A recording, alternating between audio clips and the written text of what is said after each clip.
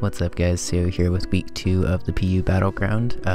If you guys missed last week's battle, basically this is a short 6-week tournament where we have a bunch of tier 4 and tier 5 stuff with a little bit of tier 3 mixed in, just to basically test out lower tier stuff. This week we are taking on Beard, coach of the New York Aqua Jets.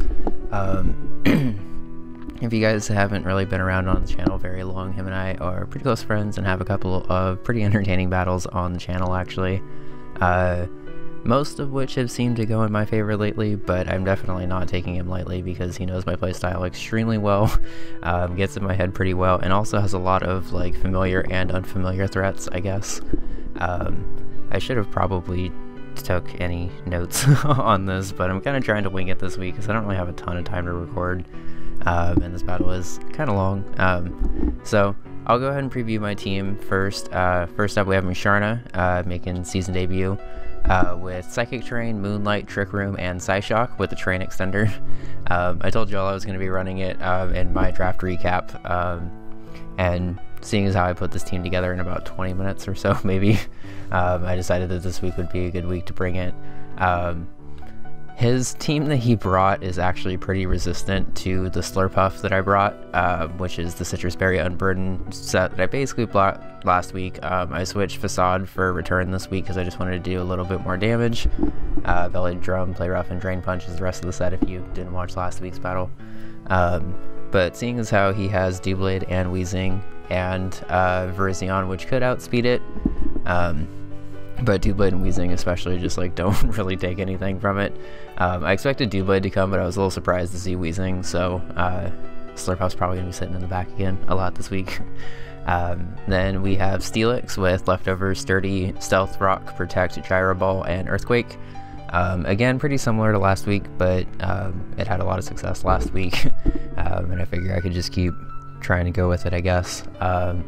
Similarly, Alola has a pretty much identical moveset, I guess, now that I look at it. Leftovers, which Protect, Toxic, and Scald instead of Knockoff this week. I wanted to get a chance at a burn on Doublade, which would be nice. I figured I could just basically invest the rest in defense and take him on pretty well. But honestly, Doublade's kind of scary for my team, so I was not really too excited to let it get like a Swords Dance or two up, so I wanted to not be as passive, I guess. Next up is Como-O, Choice Scarf this week with Flamethrower, Ice Punch, Close Combat, and Poison Jab. Again, Flamethrowers for Doublade, Ice Punch, Close Combat, and Poison Jab pretty much hit the rest of his team. The only thing I don't really hit that well is Wheezing, I guess, but again, I wasn't really expecting him to bring it, so whatever. And finally we have Archeops making his season debut, I guess. No item, so I can run Earthquake, Rock Slide, Acrobatics, and Roost. Acrobatics is a move, if you don't know, which is base 55 and then doubles if you don't have an item. Normally this is when you like use an item, but oh, okay. I got an alert from Shutdown saying the server is restarting, but I don't think that'll really matter for the replay. But yeah, Acrobatics is a move that starts at 55 and then doubles if you don't have an item. Typically you use an item before this, so I could have put like a Citrus Berry or something on this if I wanted to. But honestly, base 110 speed's really nice, and I wanted to kind of just be able to come in and nuke something if I wanted to. So he brought Samurott, Virizion, Doublade, Zoroark, Wheezing, and Alolan Raichu. He left behind Druddigon, Dodrio, Gligar, Gramble, Piloswine, and Flareon. Honestly, I kind of expected Virizion, Doublade, and Zoroark, and I know he really likes Alolan Raichu, so I was kind of expecting those four. I didn't really prep very much slash at all for Samurott, and I prepped a little bit, but probably not as much as I should have for Wheezing. I immediately, as soon as I got into the battle, was like, well, I guess I should have run Psychic to try to hit Wheezing a lot harder instead of Psyshock. But that happens sometimes when you build without practice, I guess. But one thing I noticed is that he doesn't have any way of removing hazards. So the second I get Rocks up, it's pretty nice chip for his entire team. So I will lead Steelix as he leads Wheezing. I'm fearing a Flamethrower or a Will-O-Wisp at this point, so I want to just play it safe and go into Alomola. I don't know if he'd reveal that turn 1, but he just goes into Samurott. I'm pretty okay with getting Toxic off here. I don't want this thing to be Swords Dance and set up on me. So I go for the Toxic as he switches into Virizion. Obviously, I'm a Water type against a Grass type, so I don't really want to stay in on a Giga Drain. But he reads that well and goes for a Zen Headbutt instead. I'm able to kill here with an Ice Punch, but it's kind of risky for me to stay in at this point because if he is Scarf, he'll outspeed my Scarf because he's a lot faster. So I'm gonna risk it at this point, but I probably shouldn't have, because he had a pretty safe switch into Doublade. I can switch into Steelix off of that because Doublade can't really touch Steelix at all. I don't really remember offhand. Yeah, it has base 45 special attack, and Steelix doesn't really take any damage from the physical side even when you don't really invest it, so I was kind of expecting this to pretty much be a hard wall. So I can get rocks up now for free, which is nice. And while I'm expecting this thing to be able to hit me somehow, because I don't know why he would have brought it in against me otherwise, I am up to Sturdy, so there's really no reason for me to not just fire off an Earthquake here. He actually lands a Focus Blast and gets a crit to knock me down to my Sturdy. I don't know if the crit really mattered, but I'm able to wipe him out with the Earthquake anyway, which is nice. I only have 4 attack investments, so it's really nice that I was able to come through with that much. So at this point, he actually goes Zoroark here, and it's not disguised, and I kind of want to explain why. So for those of you that don't know, Zoroark has an ability called Illusion. I actually showed it off a couple of times on my channel because I had Zoroark franchised for 2 seasons in the NES. But basically it acts as an illusion on the 6th member of your party. So in the beginning of the battle, you get to like set your party order, and Zoroark will basically just copy whatever's at the end and make it look like that. I'm guessing that Beard set Zoroark to look like a Alolan Raichu. Probably with Zoroark as slot 5 and Alolan Raichu as slot 6. But when Raichu died, Zoroark kind of just slid into the last slot. So, Beard, if you're watching this, generally when you're setting Zoroark parties, it's a better idea to have Zoroark second, so that way it disguises a little bit easier, I guess. Because that way, if the 6th member of your party dies, it'll just disguise as the 5th member or whatever. But that was just an aside, since it came up during the battle, and I was a little focused and didn't really want to talk about it then. So I'm going to go for a Protect just to get a little bit more chip and see what he wants to go for. I don't really have very much that wants to switch into a Dark Pulse, so I just go Alomola, which as you can see is not really a counter like it is with Regenerator, but not really. I see that he's not Scarfed here though, or Specs, which is nice. I kind of figured he wasn't Specs because I thought that would have done a little bit more, but it's nice to see that he's not Choiced, because that means Archeops outspeeds, and after Unburden, Slurpuff definitely will. And he shows U-turn, which isn't really going to do very much damage, so I'm just going to go ahead and fire off a Wish and try to get something up to full health here. He goes Virizion, which is scary, because, again, I don't really want to stay in against this thing, but I also don't really have the best switches to it.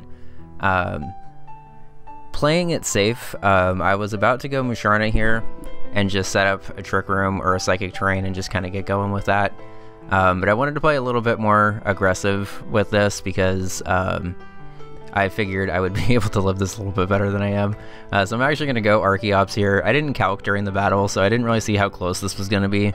It doesn't matter because I get Wish back up to full, but that was a little bit riskier than I probably should have taken it. So even though it's not really like going to do a ton of damage to what I'm expecting to switch in here with the Doublade, I'm going to go for the Acrobatics and just try to get damage off on something, hopefully. He confirms that he's Scarfed though, so now I'm in Defeatist. I still managed to kill because it's 4 times super effective, and I'd still basically have base 70 attack, so it's not like it's like the end of the world to be in Defeatist, I guess. And here I realize that my only chance of roosting against his team is to basically do it against Zoroark, where I'm just going to take a Dark Pulse after anyway. Weezing, where I'm probably going to take a Will-O-Wisp and then not be able to attack him, or Samurott, who likely has Aqua Jet at this point. He hasn't shown it, but I'm pretty sure he does. So at this point, I figure I might as well just go for a Roost here if he tries to get greedy and like Toxic me or something on a switch, because then I can Roost back up and just go for an Earthquake or switch out if I want to. He does the right thing and shows Shadow Sneak, which is fine. I'm gonna go Como here. No reason not to try to fire off a Flamethrower. I know it's a little predictable for me to go straight into it, but I'm just gonna go ahead and go for it. Unfortunately, he shows Protect, so he knows it's coming, which kind of sucks, so I just switch out. He reads that well, though, and goes for a Toxic. I think it was a little risky for him to stay in at that point, but he read me well, because I'm pretty sure Flamethrower would have done at least like 40 or 50%. And once this thing goes down, like, Weezing is a switch in to Slurpuff, but Return's still going to do a ton of damage, so I'm fine with trying to get damage on Doublade, but of course I tried to play it safe there and got kind of burned for it. So his Shadow Sneak's not going to do anything, so I'm just going to go for a Wish. I'm playing risky because I don't think he has Swords Dance at this point because he's Toxic Protect. So I just try to get my Steelix back up to full, because I see that his Shadow Sneak is only going to do like 7% or something to Steelix maybe. So I actually catch him on a switch, which is even better because that means I get all the way back up to 94 after leftovers, which means that I can Protect and then get back up to Sturdy. So Steelix went from 100% to 1% and is all the way back up to full after this next turn. And it's also let me scout if he has Flamethrower. But even better, it scouts that this is actually Zoroark. I get a little unlucky and only get 5% back with my leftovers, but I'm still technically able to take a hit here if I want to. I don't really want to, though, because I figure that he's going to go for a Dark Pulse. It actually does a little bit more than I wanted it to do, but that's okay. I actually expected him to read Close Combat here and go Doublade, trying to fire off a Flamethrower. It does 38 because Zoroark actually has like adequate bulk, I guess. And then I guess Beard forgot or didn't know that I was bulletproof, and bulletproof blocks Sludge Bomb. One of the cool things about Como, I guess. I think he was reading me to double into Slurpuff there, but that would have been a little bit risky, I guess, because Doublade's still very healthy and kind of can completely wall my Slurpuff, I guess. So I ended up just going for the Flamethrower because I thought he was going to double into Doublade on my predicted Close Combat. Turns out that I ended up getting kind of lucky anyway. Flamethrower's still not going to kill here, but I'm just going to double into Steelix because I don't really expect him to stay in. Now I'm back up to full and Samurott's in. I'm not really tripping about Samurott, so I'm just going to go into my Alomola. He fires off a Scald, which is fine. I'm not Spadef invested, so it's actually doing like a fairly decent amount of damage, but I can still try to Wish Pass into stuff. I decided to play it safe here though because I don't want to get my Choice Scarfer burned, so I'm finally going to go Musharna and just try to start doing damage to stuff, I guess. He shows that he's Scald and Ice Beam, which is fine. I mainly set Psychic Terrain there so I can start not being as scared of Shadow Sneak if I can get into Slurpuff at any point. I actually expected him to go Doublade directly on my Musharna, and I thought Shadow Sneak might have been his only coverage to hit me, so I wanted to go Psychic Terrain on his switch and then be able to set up a Moonlight or something after. He didn't really let me do that, so it was fine. So I'm basically just going back and forth between a little mode, trying to heal up my stuff, trying to stall him a little bit more. I'm playing a little passive as well as aggressive, just trying to switch into stuff over and over again. I get lucky and end up reading it right on that turn. Him alternating between Scald and Ice Beam made it pretty hard for me to switch into Como freely. But luckily I caught him on a turn where he thought I was going to stay in and Protect, so he went for a Scald. But I was able to eat that, not get burned, thankfully, which means that I can fire off a Close Combat here if I want to. I predicted him to go for the Ice Beam though, so trying to get back up a little bit healthier. This Toxic is kind of annoying, so I kind of just have to keep Wish Stalling here. Missing that Toxic is kind of annoying too, if I'm being honest. because obviously the Samurott is proving to be a little bit more annoying than I gave it credit for. It's kind of just firing off Scald and Ice Beams over and over again, but right now nothing on my team really wants to take a Scald or an Ice Beam. I don't want to switch into Steelix because it's just going to get wiped back. Como doesn't really want to switch into either a Scald or Ice Beam, even though it resists, because it doesn't want to get burned.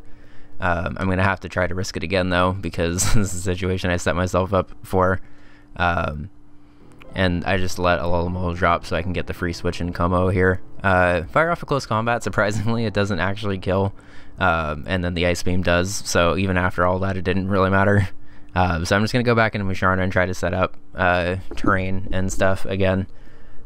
Just again, because I thought Doublade was coming in and that would have been the only way to hit. Unfortunately, he actually had Samurott as his last member and then doubles into Zoroark, who is disguised as Samurott. A lot of people don't actually know this, but Zoroark regains its disguise upon switching out, and depending on how you play the rest of the game, it'll actually like re-disguise itself as something else. So one of the things that even a lot of Zoroark players like don't really know, I guess, is that you can continuously change what Zoroark's disguised as. So your opponent doesn't just get like, oh, okay, he has Zoroark disguised as Samurott, so anytime Samurott comes in, I should probably be careful or something like that. Like, just as an aside, I guess, because this is the first time I've actually played Zoroark on the channel. Like, I've had it as a Pokemon that I've used, obviously, but this is the first time I've played it as an opponent, I guess. So I'm going to set up Psychic Terrain as well as Trick Room at this point, because he's clearly not going Doublade for some reason. So I might as well... Oh, I'm just kidding. That's actually not happening yet. That's in a little bit. So now he goes real Samurott here. I could stay in and go for an Earthquake, but it's pretty obvious that he's just going to go for an attack here. So now I'm going to set up the Trick Room after a Moonlight, I guess. It's coming, I promise. I think I just wanted to get a little healthy first. There it is. So now I actually outspeed his entire team at this point, actually. Unless Doublade is... Actually, I'm pretty sure I outspeed Doublade anyway, because Musharna's base 29 and I'm in speed 0 IV. So unfortunately I have Psyshock instead of Psychic, so that's not as cool as it could have been. He goes Doublade, which means that I basically have to switch out. Luckily I have another Trick Room Abuser in Steelix, so I can just kind of fire off an Earthquake. He's stalling out Trick Room, but honestly it doesn't really matter, I guess, because he still hasn't really shown anything to hit me with at this point. Late game Toxic Spikes is interesting, because it does kind of slow down Musharna, and it does make Slurpuff a little harder to use, I guess. Given the fact that two of his biggest like Slurpuff counters are still alive and still pretty much at full, Slurpuff's probably becoming one of the more useless members of the team this week. So at this point I'm kind of expecting Musharna to wear stuff down and then Steelix to kind of clean up, I guess. Especially since Steelix has Sturdy still and isn't affected by Toxic Spikes since it's Steel type, which is nice. So I switch into Musharna as Trick Room ends. He goes for the Toxic. Synchronize doesn't work because he's already a Poison type. Psyshock still actually does pretty decent damage even outside of Psychic Terrain, which is kind of cool. If I set Psychic Terrain, it actually would have done 1.5 and would have been a pretty solid 2 KO, I think. But I didn't, I guess. So he goes for Toxic Spikes as I go for another Psyshock. I'm kind of expecting him to switch, but I need to whittle this thing down anyway. So eventually he does switch, as I kind of predicted and able to get back up a little bit more. As it's done all game, I just go Steelix because hasn't really shown any reason to hit me yet. And I almost get back up to Sturdy despite the Shadow Sneak there. So I should have probably just gone for a Gyro Ball there, predicting the switch, but it wouldn't have really done very much to... So I kind of wanted to let that turn play out, but I guess I should have probably talked over it. So I could have gone for an Earthquake here and done pretty decent damage to Doublade, which is more what I was concerned about at this point, because Steelix is basically dead. Unfortunately, I didn't see this coming at all, and I didn't calc at all, but he goes for a Destiny Bond here, and because of the Black Sludge recovery that he actually got the previous turn, I'm pretty much spared losing my Steelix and my Wincon at this point. If he wouldn't have had Black Sludge, or if he would have come in a turn later or something like that and gone for Destiny Bond, it basically would have been up to Musharna with Psyshock and my Slurpuff with Play Rough, basically, to try to take down Doublade, which was not happening. So I got extremely lucky here and got the roll in my favor to actually end up living here. He could go for a Destiny Bond again, but I think he's willing to not risk that. So he predicted me to go into Slurpuff there, I guess. But at this point, it's basically game over. So he goes for the Dark Pulse, which would have been a 2-hit KO, but luckily Earthquake Sunoco. As he's shown all game, Shadow Sneak's not really doing anything. I'm basically recovering back what he's doing in Shadow Sneak damage, as I'm doing 20% to him.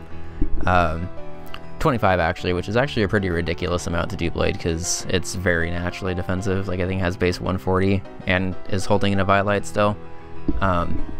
So, a couple of things. First of all, Steelix is awesome. It's pretty limited in like its coverage and what it can actually do as a tier 5 wall.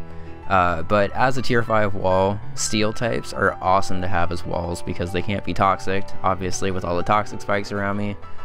Sitting in here and just firing off Earthquakes with any other kind of wall would have meant that I lost at that point. Secondly, Sturdy is awesome because it allowed me to basically take a hit from a level 1 Raichu, even a crit, kill it off, and then eventually recover all the way back up, and then have the security of basically having a Focus Sash and not being able to be OHKO'd by anything.